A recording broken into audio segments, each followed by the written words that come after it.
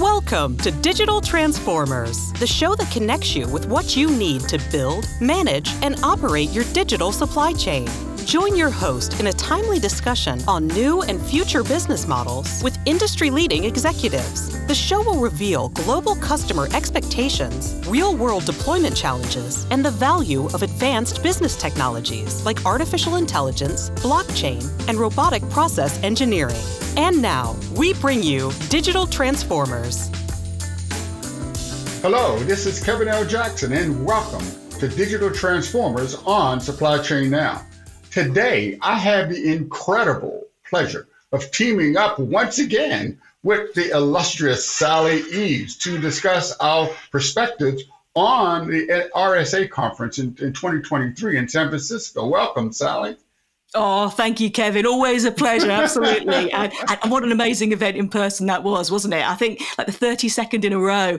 But from our experience, I think from everybody I'm hearing who's been at that event, I think it was kind of a whole new level in terms of just the innovation, bringing together different people, but also the collaboration that we saw, kind of the good guys coming together for cybersecurity, you know? So yeah, an amazing, amazing couple of weeks that we've had at the event and beyond, because again, these are trends set to last. Yeah, I think I'm going to pat ourselves on the back for the 3-a-day. Did you really enjoy that? We actually live stream multiple events every day, from the hotel to the booth to the evening recollections at the bar. That was great. We pointed out each day's learnings, the conference highlights, and crucial proof points supporting why we believe AT&T is delivering a new networking standard to their customers. Wasn't that fun? Oh, it was, honestly. And those examples you gave of how we did that, the 3-a-day, I love that. It's going to stick forever, I think. But we took the audience with us, didn't we? And that's what I loved about that. It was kind of starting our day, bringing the audience in, as you said, at the hotel, sessions, kind of our highlights, being at the booth, and then our recollection down at the hotel afterwards. And that's what people do, isn't it? It really is a genuine reflection of an event, but doing that live and being able to share that live and kind of bring everybody with us, I thought was an amazing thing. And also, again, you know, the theme of RSA this year, Stronger Together, I think it really reflected that as well. You know, what we were doing together and collaborating, but also the cybersecurity community as a whole as well. It really felt quite a special moment of coming together. So yeah, loved it. It's a short answer. I think it was actually a very broad together. I mean, in the evenings, I would get comments and emails about, you know, what they saw, and the audience was there with us. It was really amazing. Definitely. And that first day.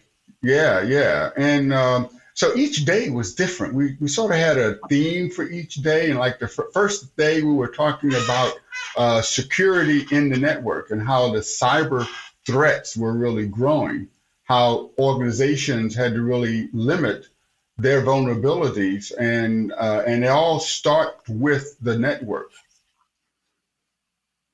Absolutely. It's so true. And you're right. I think across the 3 days, key points to look at. And I think maybe my first one is around the expertise who knows business. You know, I think we saw that particularly on day one. I think that really supported all we were learning about. I mean, so many interactions up close, you know, at the booth, but obviously in other areas as well. And I think it really reflected as well how AT&T has supported the community. You know, business continuity and planning would be a great example of that. And we got to learn and see, didn't we, firsthand how AT&T supported the kind of the navigation of that experience, and particularly the rapid changes that produced really in the business environment. So really interesting there. A couple of things that caught my eye was, for example, IoT consulting specialists, that expertise and how that really embedded solution development right through, you know, from solution development and the roadmap that produced right through to implementation.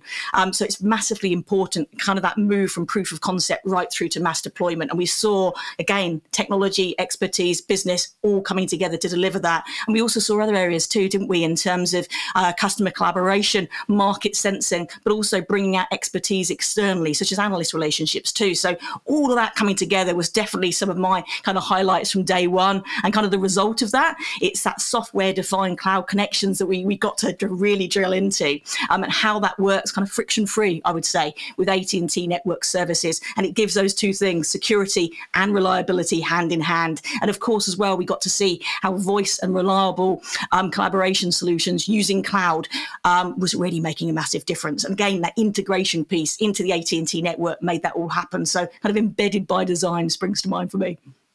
Well, one of the things, customer service, is that AT&T really stepped up over the pandemic. In fact, the automations they put into the network resulted in like 97% of all of the managed service requests being resolved in the first interaction. And they had this newly launched express tickets. They were actually able to handle over 30,000 tickets per month. And the focus on customer experience is really outstanding.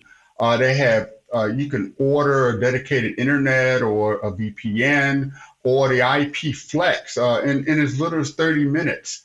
And they're consultants, and you talked a bit about that. They had real expertise from architecting and designing and integration, deployment, optimization of the network, and specialized knowledge of the industry, supply chain, manufacturing, transportation, retail, financial services. They really were able to identify issues, take immediate action, and satisfy the customer really, really fast. Absolutely. It's that active intelligence, isn't it? It really is that active intelligence, giving you kind of that agency to act based on all the different elements you were describing there, and with real focus to the different verticals too. I think that's massively important. And again, it brings to the fore that depth and breadth of expertise alongside the technology itself. And kind of in other words, it's teams that are dedicated to serving the business, isn't it? And again, we mentioned already about business continuity and planning, and it really was that responsiveness of AT&T alongside network connectivity for work from home or work from anywhere that I think made such a difference. And we talked about proof points earlier as well. And I think the investment that went into this was staggering. And it really shows how that pays off. I think it was around $650 million that went into a network disaster recovery program alone. And again, the difference that made in terms of restorative communications to areas affected by disasters. Obviously, we've had the pandemic, but there's many other examples of world issues at the moment as well. It keeps people connected. It's a massive difference, and hugely important to build trust as well. But the other thing for me that I think is really interesting here, obviously we can reflect back about business continuity planning, particularly at moments like that, but the needs keep coming, don't they? As we're looking ahead, particularly around cybersecurity, but other areas as well, these threats, these challenges, they continue to evolve, and they need to evolve at pace in terms of how we react and get ahead of that.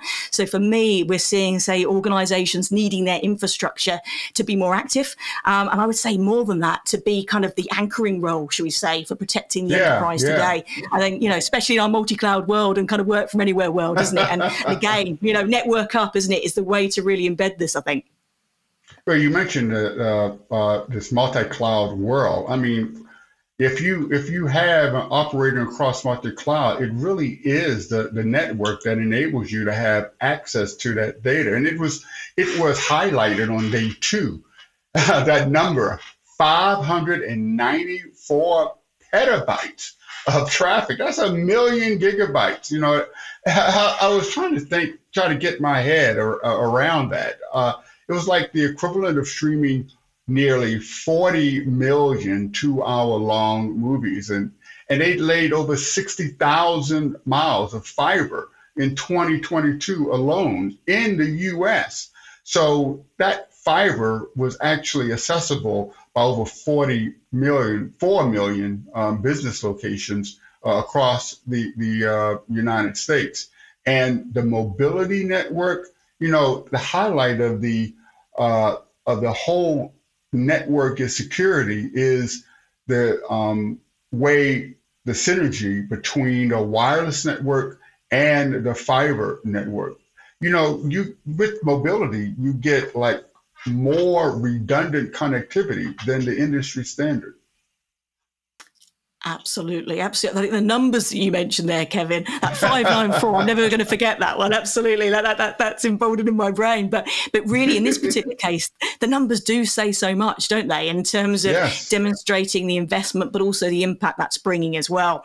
I think for very much, it's that phrase that we brought to life. I like to think about this is a new standard for network, that what we're seeing here. And it's kind of also a bit of a tech marriage, I would say, in some sorts as well, because it's fiber, 5G, the perfect pairing, isn't it, that we saw there. And I know there's a lot more stats around this as well, but AT&T has got the largest wireless network in the world. I think it's 288 million people. But also we've got the 10th anniversary here of fiber for AT&T right this year as well. So if we couple all of the wireless network reach and how that's being supported and the coverage that brings, but with the fiber advances as well, again, AT&T is now the largest fiber internet provider. I think 4 million business locations, more numbers there as well, and it's growing. There's a huge evidence base around that. So yeah, this coming together, this like perfect pairing, as I like to call it, is really one of complementary strengths, isn't it? It's tech and its coverage combined. And again, supported by massive investment, $140 billion, I think, between 2018 to 2022 alone. So exciting trajectory here, I would say. Well, I think that is really a differentiator for any business that's leveraging AT&T. The way that the wireless accessibility and fiber bandwidth, as well as the redundancy that provides. AT&T has expanded to over 24,000 cities in the United States, and that reliable wireless network covers almost 3 million square miles. And the 5G network, with that rollout, over 288 million people are covered by 5G. Actually, I'm out here in LA right now. So that $5 billion investment in 5G spectrum really is paying off. And as a business customer of AT&T, like I said, that gives you a differentiator in your business. Absolutely, absolutely. And also when you consider the payoff of that investment as well. So when fiber and 5G come together, again, this is like a multi-decade lifespan. So you're investing in your future and your future readiness around connectivity too. So that's an investment that pays multiple dividends, if you see what I mean. So I think that's really, really exciting. And again, I love the stats you brought to the fore there. Again, I think it really kind of proves what's happening here. And I like to talk about pillars, Kevin, don't you? It's one of my little things when I'm talking about development. But I've got four this time. Wow. I've got 4 pillars that kind of underpin the different areas that we're talking about. What's underneath this? What's underneath this new standard for networking? And a couple of them we've mentioned a lot already, I think, in terms of that next generation technology, and particularly its integration, and also the nationwide coverage. But there's more areas that we can explore as well. So, for example, the architecture and making sure, by design from conception, it's built for flexibility, but also resilience as well. But also how we need to build in backup, that embedded backup, embedded solutions. And again, I think what we've seen there, bringing those areas together makes a massive difference. And we've seen some amazing benefits from investing in this. One of which is, for example, major outages being reduced, the chance of that by around 35%. So again, really, really interesting development. Another one that really caught my eye too, again, software-defined networking and the use of intelligent routing. And again, it's that quest for agility, isn't it? It's giving that active intelligence to do the right decisions, to really react to customer demands and do that really consistently and reliability. But also the use of newer emergent technologies coming together, say AI and machine learning for network traffic forecasting. And it literally is, I remember this on the day, billions of measurements every single hour that the AT&T network is taking. It's quite staggering. But yeah, I think 3 words, it's continual service improvement, isn't it, that's being invested in here, which is fantastic to see. Yeah, and that sort of brings us to, I think it was my favorite day 3. We got to see Teresa Lanowitz again. I tell you, she spoke on the Biz Talks recently, and during that discussion, she really focused on the erosion of IT silos and how businesses really are doing a lot of cross collaboration. And this drives cyber resilience. Back to the whole theme of RSA is better together. I mean, if you are collaborating you can actually improve your cyber security. But key to collaboration is really the network, and network resilience will harden an organization's security posture. Absolutely. As we said before, security is the network, if you see what I mean. I think that's where we're heading. I could not agree more strongly. And particularly when we consider things in terms of constant change and constant raising of expectations and behaviors, and the consistency of increased data traffic and usage as well. Roughly 23% year over year increases in that alone. Wow. And obviously, as we're moving with greater acceleration of 5G, but also to 6G, et cetera, in the future as well, the data volume is only going to increase, isn't it? So how we make the best optimization of that massively. Yeah. Oh gosh. Absolutely critical. And you're right there about Teresa. What an amazing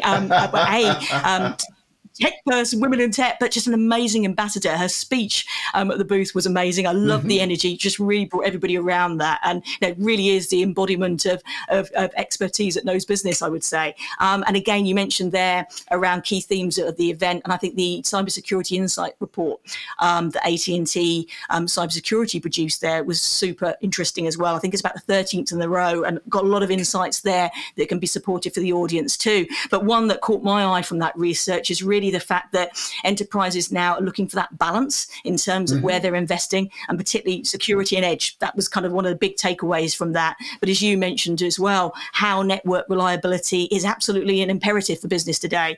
And, to access that critical data when it's needed the most. The reliability of 5G came out to the fore. And obviously, as we mentioned earlier, 5G embedded by design with some inbuilt security. So those were three of the big areas to come around from that. And maybe one other talking point as well. I'm going to rephrase the narrative. I have a thing about that, kind of reclaiming narratives. But we've talked so much about the cost of investment, don't we?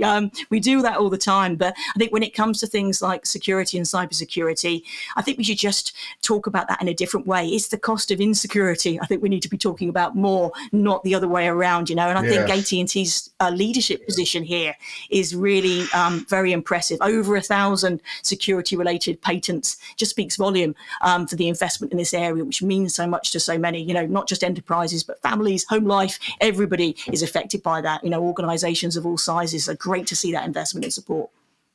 I like the way you made that your own, Sally. But the other thing is that the perimeter, the cyber threat really is increasing in complexity. Especially with the rise of hybrid cloud. And we talked about earlier about how the network is critical when you're doing multi-cloud and hybrid IT operations.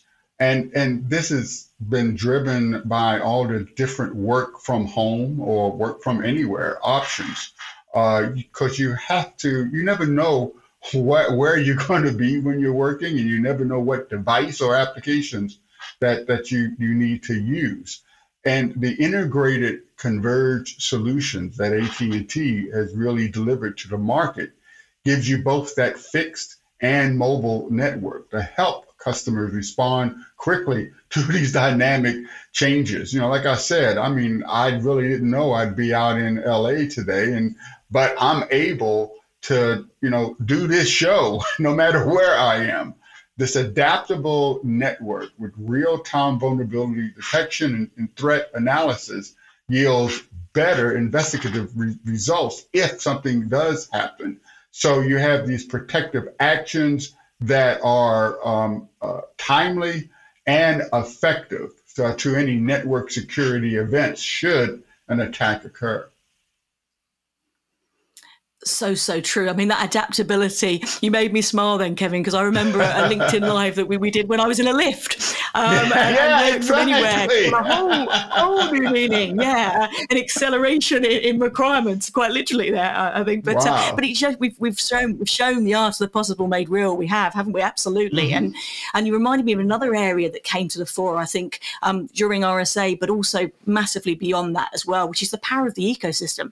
The power of the collective and collaboration to negate some of these threats and challenges. Working together again.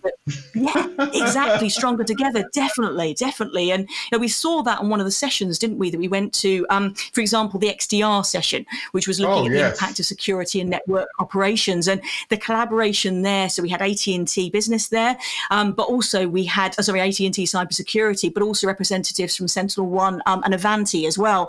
And I loved the collaborative knowledge sharing there.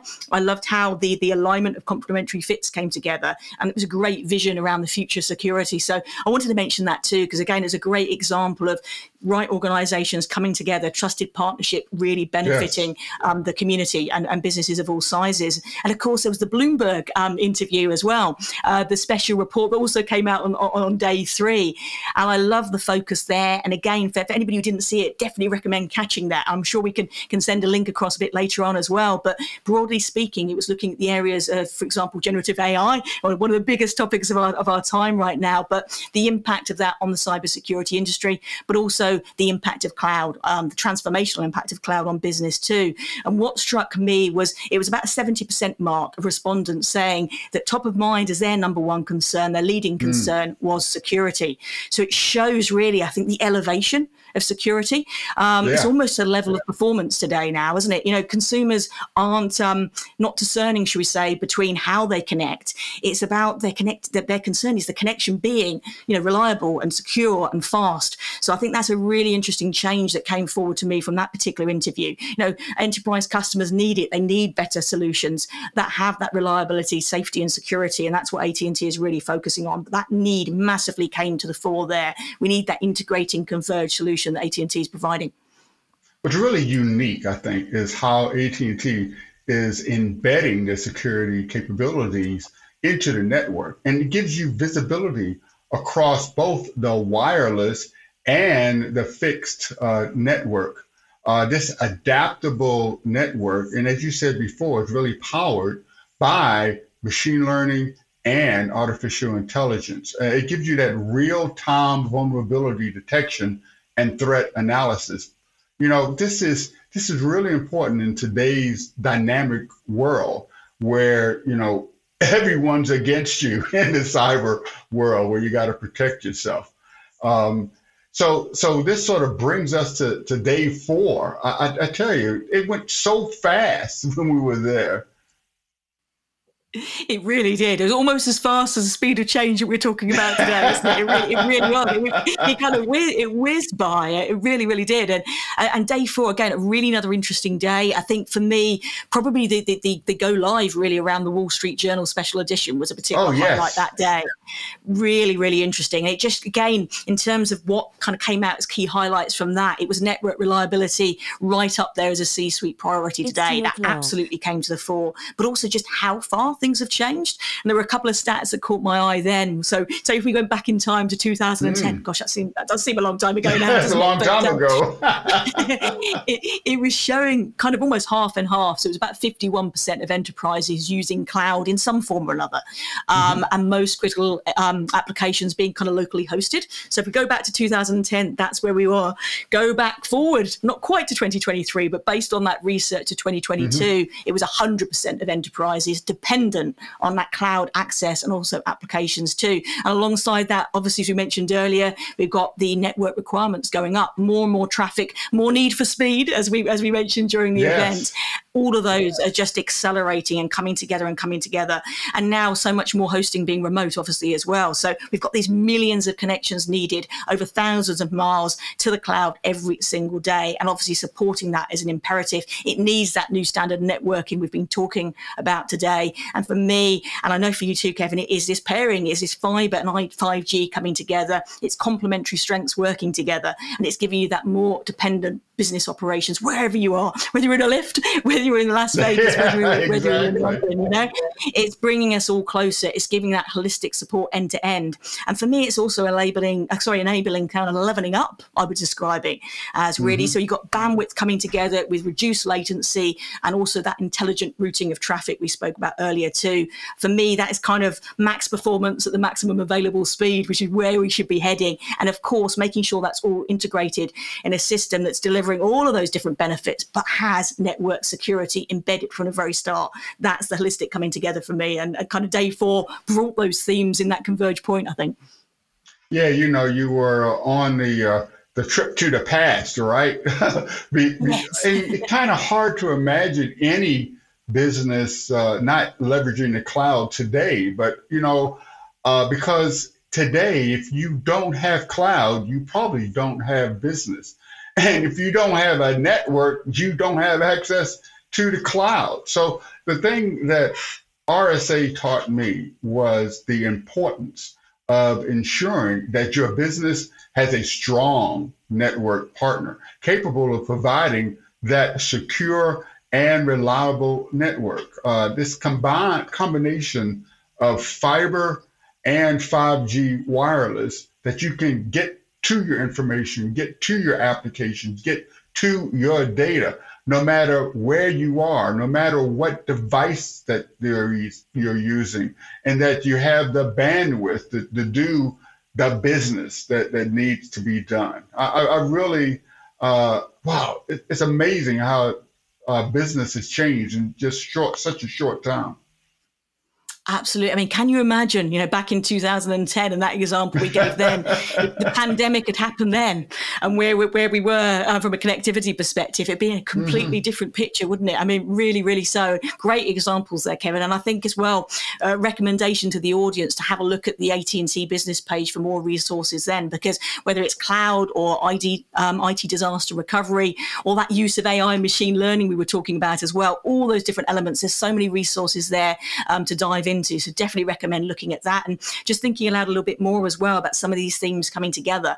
I think it also shows as well that importance of trusted partnership for your business in a whole range of areas. So your network partner kind of needs to bring together, obviously, the security we've talked about today, but I'll do some more S's. So scalability. I have a thing with that, as our audience probably is aware. So security, absolutely up there. Support, and again, that trusted partnership, the experts who know business, I think really kind of embodies that, but also scalability, simplicity as well, because that's another challenge for so many organizations as well. And then I have to mention two that aren't an S, I think, and that would be another S. I think we've seen a lot of examples of that today. I think it's so important, particularly as needs and expectations and behaviors continue to evolve. Whether you're a customer, an employee, a stakeholder partner, we're seeing all that change, and you need to have a network partner that kind of changes with you and helps you grow as you do and can react to all these different vectors of change. So really, really excited about that. And I think AT&T Business really genuinely encapsulates that very vision. Here's another S for you. A superb relationship with AT&T. I mean, they have 140-year heritage, of innovation, and it's set to continue. So I really appreciate you taking the time with me to discuss our 3-a-day in San Francisco, Sally. Unfortunately, our time is coming to an end, but I always like to give our guests an opportunity to reach out to the audience so that the audience can reach out to them. So how could somebody get in touch with you if they have more questions about the importance of security in the network? Oh, thank you, Kevin. Always a pleasure. We could always talk for twice as long, if not more, could we? Absolutely. Yes. And for everyone watching and listening at the moment, honestly, my door is open. I'd love to continue the conversations that Kevin and I have had today. And honestly, I'm available in most places. So LinkedIn would be a good place. Tomorrow's Tech Today, the podcast, website, and YouTube, and across all social media at Sally Eaves. I got to say, I mean, I love your podcast.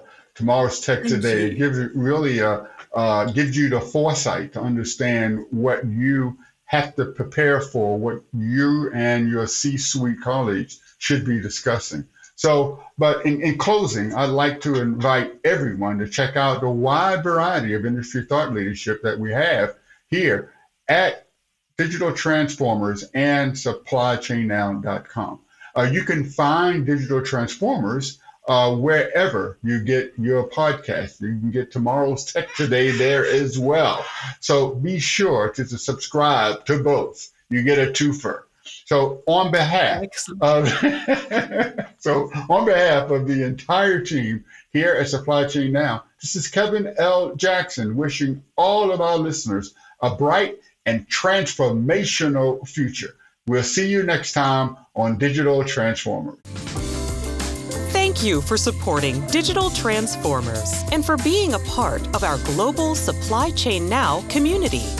Please check out all of our programming at supplychainnow.com. Make sure you subscribe to Digital Transformers anywhere you listen to or view the show, and follow us on Facebook, LinkedIn, Twitter, and Instagram. See you next time on Digital Transformers.